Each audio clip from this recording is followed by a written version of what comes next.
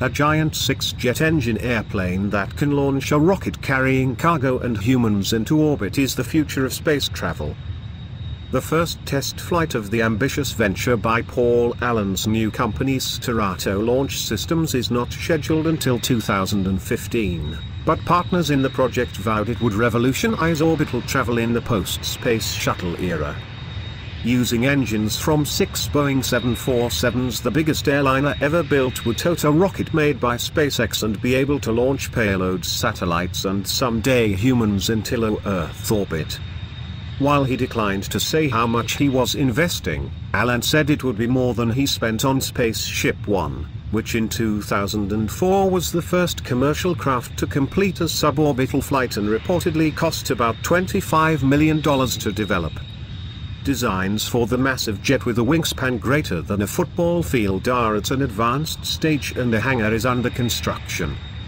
Talks are underway about potential takeoff points, since the plane would need a 12,000-foot runway, available at larger airports and Air Force bases.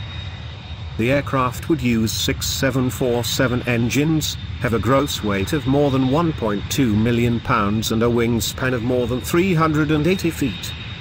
Advantages include the flexibility to launch from a larger number of locations, and potential cargo markets include the communications satellite industry, and NASA and Department of Defense unmanned scientific satellites.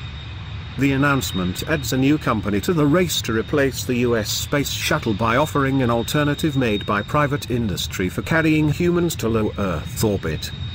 The end of the Space Shuttle after 30 years has left Russia as the sole nation capable of carrying astronauts to the International Space Station aboard its Soyuz spacecraft, at a cost per seat that will rise to $63 million in the coming years.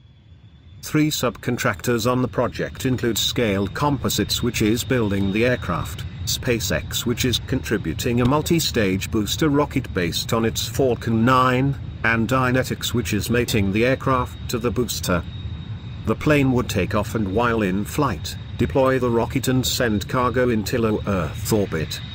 The first test flight could take place in 2015 and the first launch could happen by 2016.